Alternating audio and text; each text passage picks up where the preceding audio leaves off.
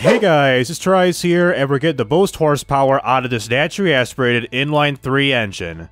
This is a new season of getting the most power out of every engine in the latest Ellisbury update of Automations version 4.3. So for this engine build, you start off by going to the top left portion of your screen and maximize the year to the year of 2020.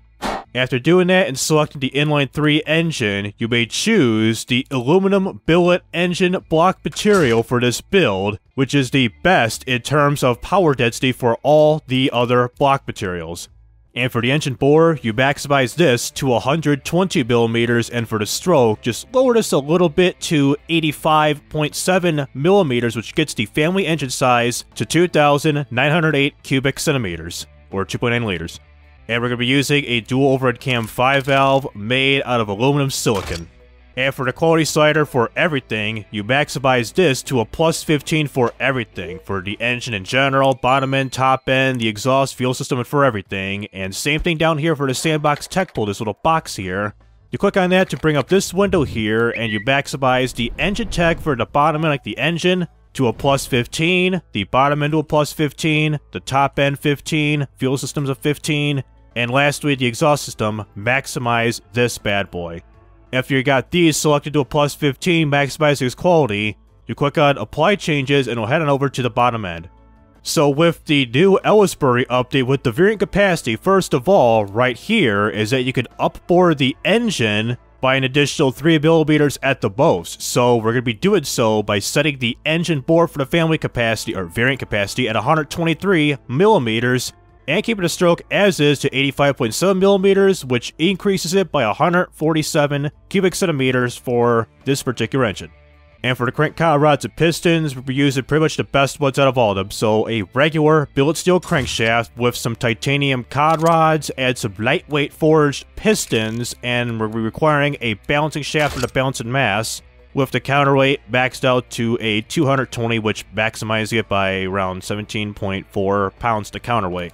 The compression and the cam profile, they are both maxed out. So for the compression, put this to an extreme level of a 16.0:1 ratio, with the cam profile, like I said, a full-blown racing setting at 100, with the springs and lifters, increases to a 66, with some VVT for all cams, and the RPM limit, you set this to a pretty high 9100 RPM.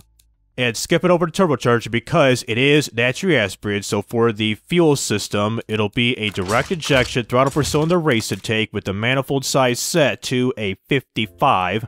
The type of fuel we're using is a good old dragster fuel, nitromethane, with the ignition timing margin below this to a -5, which advances it as much as possible, but put this to the left. And the fuel mapping, lower this quite a bit to a lean setting at a 28.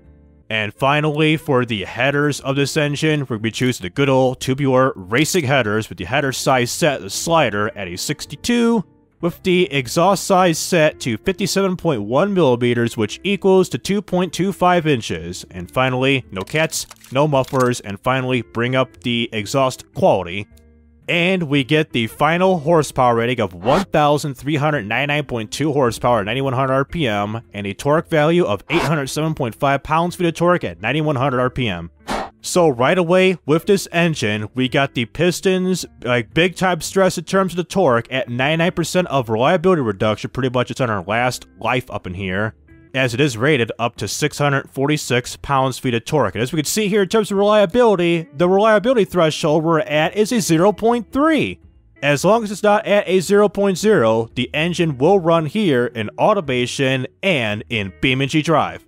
And with this new update of the game, unlike with version 4.2 where I could do some fake gear shifts with this new dyno screen, the best I'm going to do is pretty much just do a quick dyno pull and probably some like detailed analytics by manually doing the throttle and the RPM target and call this a day. So let's do a quick dyno pull and see how this works out.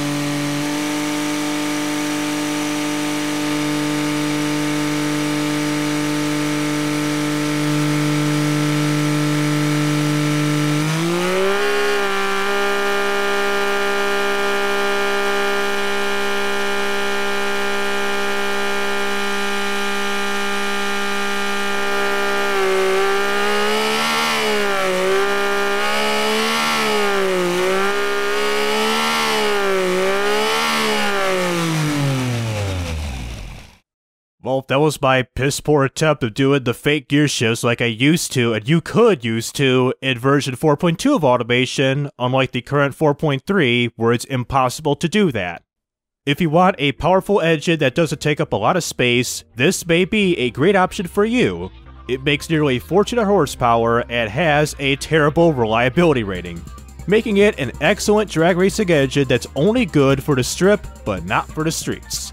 Even though in BeamNG when exporting this engine, it doesn't explode upon using it for any reason, meaning that you shouldn't run into any problems when driving any car in BeamNG with this engine. So anyways, that'll do it with Automation, the Car Company Tycoon Games version 4.3, aka the Ellisbury update. And for those who are interested in this type of content, please be sure to like and subscribe so you won't miss out on any videos like this in the future. So this is TRIZE Rising Up, and signing out.